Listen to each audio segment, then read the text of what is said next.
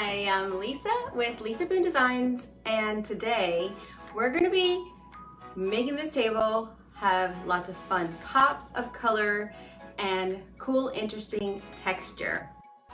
Here's our before picture.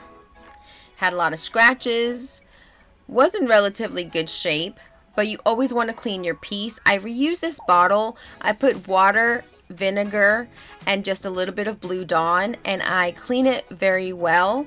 If it still needs cleaning, I might do it again, or I might use something stronger. After I've cleaned it with this solution, then I do another clean through with just vinegar and water to remove all of the soap residue. And then if it needs more cleaning, I'll clean it again. But this one was fairly clean. Now I did notice while I was cleaning that it had some chips on the leg. So I just used Typog Quick and Thick and Iron Orchid Design clay to fill in those gaps, and I just smoothed it out with my fingers. That works really well. I've actually used that on crown molding before in my house, and it works very well. You'd never ever know it. What's really great about using IOD air dry clay versus, let's say, wood putty, you don't have to seal it first before you paint. It's paintable. So these are Christmas ornaments, but the moment that I saw them, when they showed them to us months ago before they came out, I thought, oh my gosh, that's going to be great for details on furniture. Iron Orchid Designs air dry clay is an artisan quality. There's so many things that you can do with it. You can make jewelry. It's so much fun. You want to keep it in a Ziploc bag after you've opened the bag because you don't want it to dry out. So here I'm showing how I just use one of the cavities to make my mold. I really recommend you sprinkling a little bit of cornstarch first. I was so eager and I forgot, but I still got a very, very good casting. You just want to use the back of your hands to rub it, make sure it's nice and smooth, because that is the surface that's going to go directly on your piece, and you want it to be nice and flat so that it would adhere. And see how beautiful the patent pending rim really helps you to have that smooth edge. Try not to stretch it too much when you're getting it out of the mold so that you won't have cracking. It helps to reduce it. Now you can get cracking, and that's okay. You could always fill it in with more clay or with Alex Fast Dry paintable caulking. I just use my Quick and Thick and I apply it and see how it's great on vertical surfaces, and I try to get it pretty even, and I'm just shift it around for a little bit until I get it exactly where I want it. You want to make sure that it's sticking to your piece, and so occasionally you want to go look at it. Don't push it too hard, but make sure that you reconnect it to your piece. You could use tape. I generally don't. Next, I take my brush to get the excess glue off of the piece, and this is what it looked like. I think it really added a lot of nice texture and value and interest. If you follow me on TikTok or Instagram or on my Facebook page, I posted a reel where I recently went through all of my paint, and I noticed that a lot of my paint that I hadn't used in a while was getting chunky, and maybe I just had like a drop in the bottom. So I took several jars and I mixed a whole bunch of paint and created brand new colors.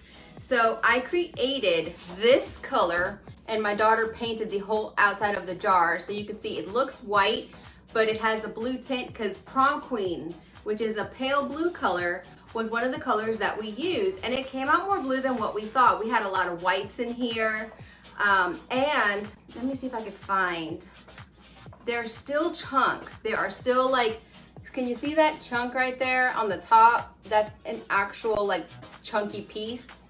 What's great about DIY paint is that you can reconstitute it, and see how there's still pieces. So when I opened it, I went ahead and I stirred it a little bit more. I added some water in all of the jars, and on the top of the jar, I actually did, on all of them, put the color that's inside so that I don't get confused, because it might say weathered wood, but it's a color that I created.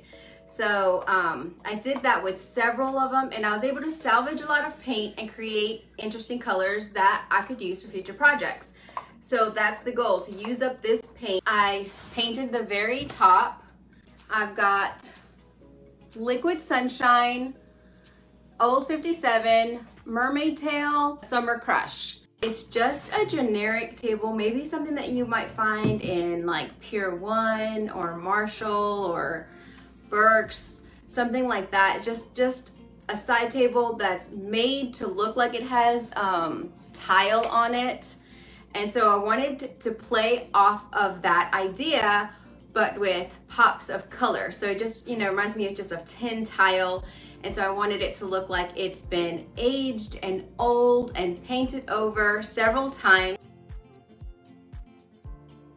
If you want specific colors in your layers, do one at a time and let them dry so that they don't muddy together, because secondary colors will muddy up like these colors do in certain sections. I didn't care about that. I wanted some of the blending. I wanted different colors, like for example the teals and the yellow make green, so it helps you to have less colors that you work with, but you get more colors that are underneath, if you understand what I'm saying. And so I just used the chip brush and I just applied my random colors, and it looks ugly. It always looks ugly before it looks better. And now you can see some of that green popping through, a little bit of brown, and it just gives it a lot of interest and makes it look like it has been painted over time.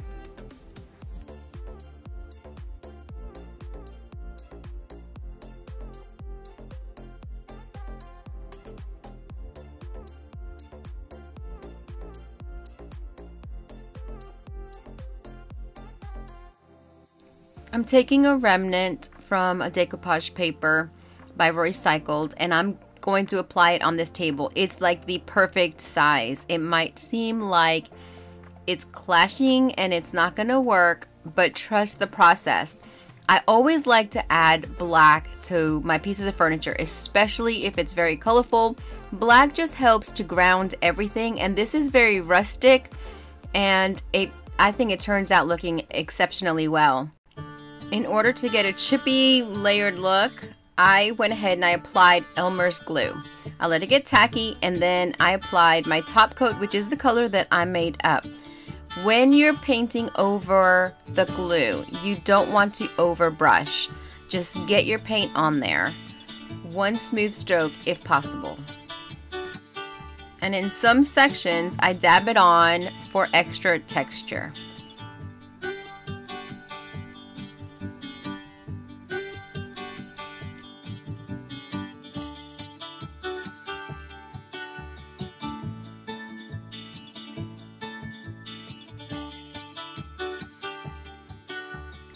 Now that my liquid patina is dry and my paper is dry, I go ahead and I remove the excess paper using the sanding sponge, sanding away from my table. It gives you a nice clean, crisp edge.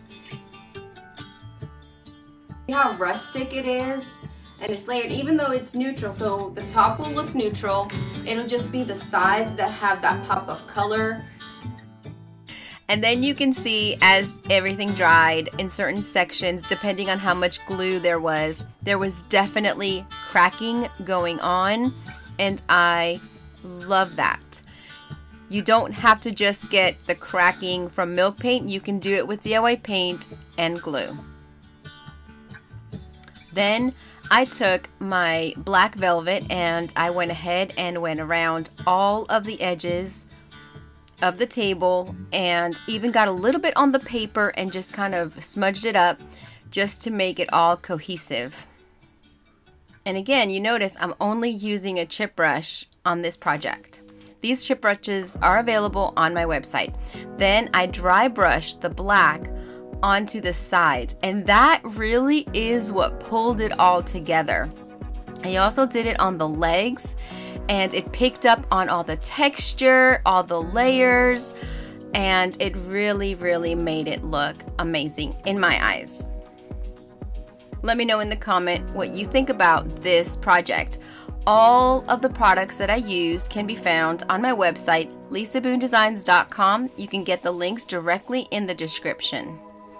I also went ahead and dry brushed or brushed it lightly on that bottom shelf to also bring it all together. And because legs are very well used, I applied a little bit more black on the bottom of the legs. And then I also painted underside of that bottom shelf because that was a very thin piece of board, and thin boards can buckle if they're not painted underneath. I cleaned up all the inside of where I overpainted just with a wipe.